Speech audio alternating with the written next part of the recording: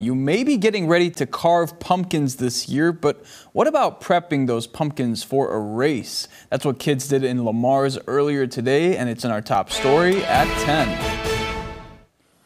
This year marked the 7th annual pumpkin car races at Total Motors Lamar's. Around 40 kids, preschool through 5th grade, decorated pumpkins, strapped some wheels onto the gourd, and sent them down a ramp to see who's the fastest.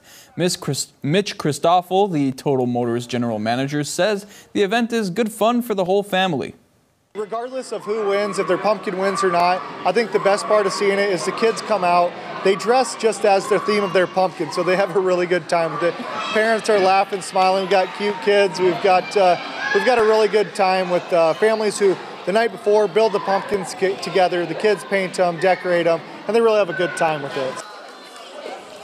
And this year, Nora, Patrick, and Sullivan Tillman's costume themes were characters from the movie Despicable Me. The kids say they had a blast at this year's pumpkin races.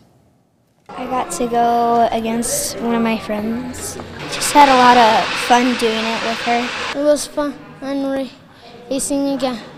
And another kid. My favorite part was racing the pumpkins. Kids that got first, second, and third place in the races were all awarded medals.